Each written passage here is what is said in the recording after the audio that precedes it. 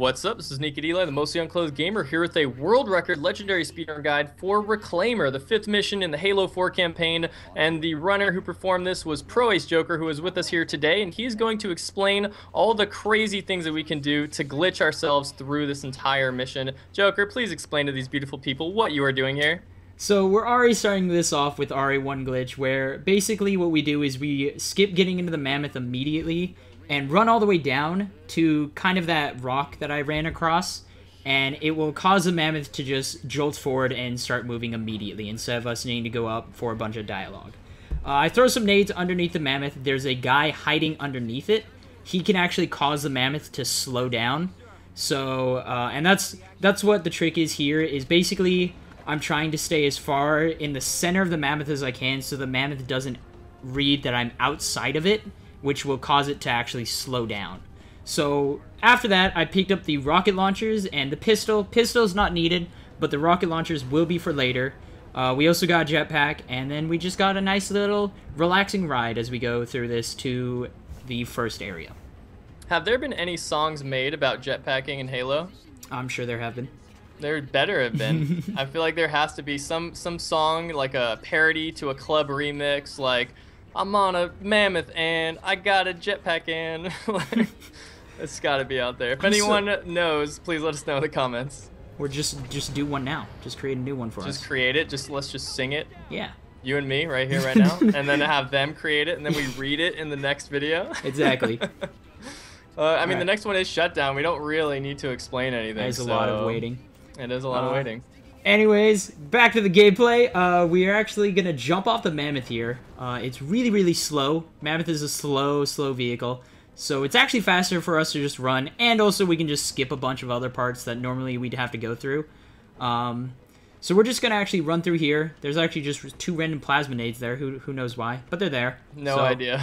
Not useful, but I mean, I guess the game designers kind of wanted you to explore around a bit.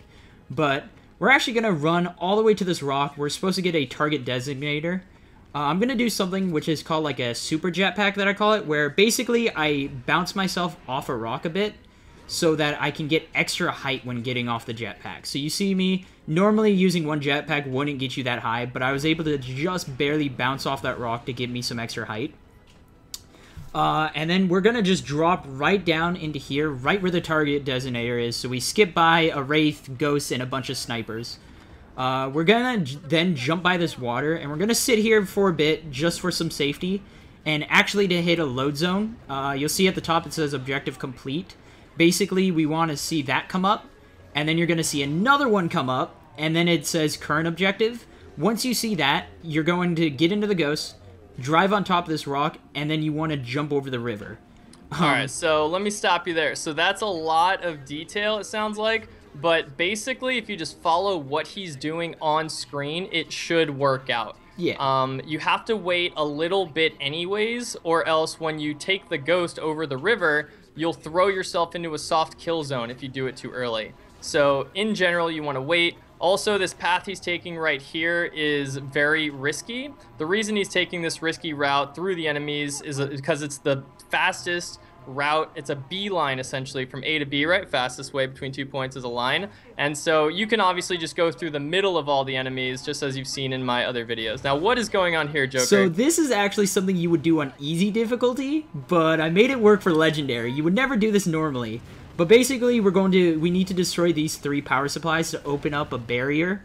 Normally on legendary, you would actually do a clip through by jumping out of the vehicle. You can actually clip through the wall.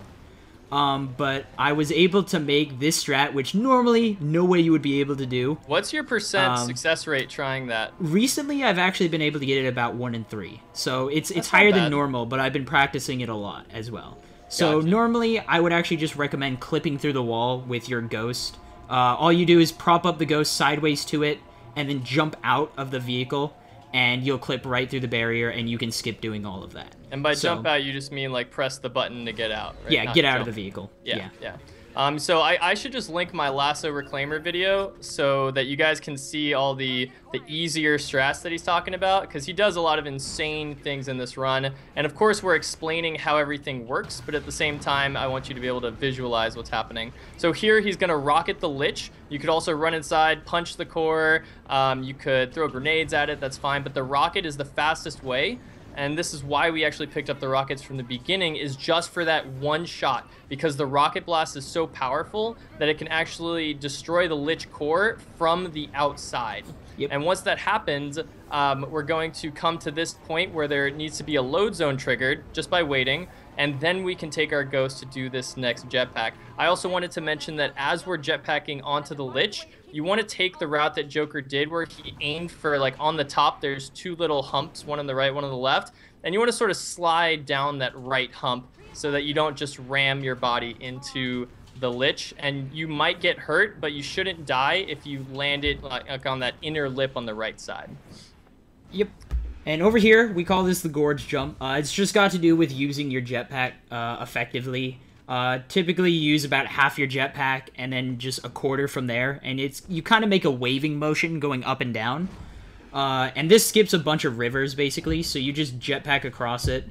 And you can land on the rocks. You don't have to do this, right? You could just wait on the Mammoth and it would just take like an extra couple minutes, basically. Yeah. You could just get back into the Mammoth and do it. But again, going for world records, you gotta go as fast as you can. So fast. Once we're up here, we're going to actually arrive to an area called Sniper Alley. There's a lot of snipers here. You don't want to deal with them. So what we're actually going to do is we're going to completely outskirt this area. You're going to see I first come all the way down there. Now that's important. A lot of people always talk about how they never seem to be able to load correctly. The reason I ran all the way down to where I did and turned around is you need to make sure you hit a load zone there. If you don't hit that, this will not work. Once we do that, we're going to jetpack up this rock, again, using kind of the bouncing off the rock to give me some extra height. And we're actually just going to kind of just follow the path I'm taking across these rock. There is a soft kill barrier. Don't worry, you'll get out of it, no problem. And you're going over the tops here, but you could also go around these bottom pieces, right? As long as they arrive right here. Now, this part's kind of complicated. You want to get through here, jump, and as you're underneath that shiny thing, you then start to jetpack, let go, and then jetpack some more, and you should land perfectly on this platform. Then you jetpack straight up, and that will take you to the back end of the Sniper Alley where no enemies are loaded, and then we can come into here to do the blue elevator skip. Yeah, now this is one of the hardest tricks, if not the hardest trick, in Halo 4 Legendary. You're going to see us, first we're going to jump up here, and you're going to see me, again, using that kind of extra boost jump, where I run against the wall and jetpack up to get some extra height. And we're going to kind of jump into the ceiling, and then there's a tiny corner that we can just jump out of the map on. Now this, we're going to land on top of the elevator, and I look for that door, elevator door to close. You want to make sure you do that. You see the Cortana dialogue, the subtitles I have. If you do not see those subtitles, you want to restart because you actually jumped off the elevator too early and you're going to soft lock the game. Whoops. So, yeah, and then jump all the way down here, and you want to quickly jump into this room here that's not loaded. If you actually take too long, you will get stuck outside of the map. This is a really hard trick. It took me several times to pull it off.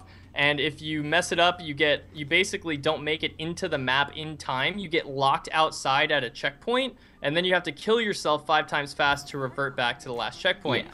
So if you don't want to try the hardest trick in Halo 4 to pull off, arguably, then you don't have to do this. You could just run around, you could take the actual elevator. Just take the elevator. And Joker, what's the time save if you can actually pull off the elevator? It saves about 40 seconds, so it's actually quite a lot of time. So that's substantial for speedrunners, but for your average Joe trying to get through a game on Legendary, it's definitely going to take you more than 40 seconds to learn the blue elevator skip. Yeah. So only do that trick if you want to be hardcore, set some records, really impress your friends, and if you do do it in front of your friends, like, it's the coolest trick to watch, so I'm sure they'll enjoy it. Yep, and right here now, just a little bit of running. We're pretty much kind of all the complicated stuff is done. We have a little bit of an ending to come here. But as Eli was saying, I mean, if you want to go for world record, I would suggest trying this mission. You'll actually see, I actually have a death in this world record. You'll see in a second. So it's actually very viable if you want to try and if you want a world record in Halo 4, might as well try this mission. So yeah, Joker died like a noob, so you guys should take this world record from him. Yeah, I don't know how to play this game, it turns out. So anyways, we're going to take Cortana and we're just going to jump over to this kind of left hallway area. And these are the only enemies we actually kill in this run, is these two crawlers right there. And the only reason I kill them. Yeah, but it's more of a safety. More safe, yeah, safer, I should say. But, I mean, we're pretty much at the end of this run now. We became Super Chief with all that lights and flashiness. Super Chief. What do you think actually happened there? Apparently they changed his DNA. I mean, they talk about it in the actual video. A librarian unlocked some, like, evolution in him or something like that. But anyways, here you can actually run in that white cutscene. So, and this is where I died. I just get mauled by my own warthog. So that happened. Really ridiculous. But we're gonna see it coming. yeah, we're gonna run and grab this ghost to basically do a skip here. Again, there's that other. You can see it in the background there. There's that big blue barrier that initially normally you would jump through before, but we destroyed it. Basically, we're going to do the same thing. Barrier, no, this one is not clippable. Okay. The rocks do not allow you. They're just faced the wrong way. Anyways, though, I run all the way down here. This is actually somewhat safe, but I do another boost jump to get just over the barrier. Covenant aren't really good at making giant barriers, so you can just jetpack over them. You can actually climb. Jetpack over it. Yeah, I know. But you can actually climb on any of the rocks in that area, so you didn't have to jump exactly where I did. You can kind of climb up any of the rocks in that area and just climb over it. It's a little bit safer if you're like, I don't know, 10 meters back, right? It's a bit of an easier jump to go up, but definitely reasonable. And then here we are pressing the target designator. Sometimes there's a glitch here that just like stops the mission, right? Like, yeah, well, yeah, it's weird load zones and stuff that you actually missed a load zone that will cause it to freeze up, so. Gotcha. So yeah, if you're going to glitch through a mission, people, make sure you hit all the load zones, which I hope we explained well in the video. So this run coming in hot at an 11:44, spanking new world record by 7 seconds. Hope you guys have enjoyed it. We'll catch you next time on Shutdown. See you guys later.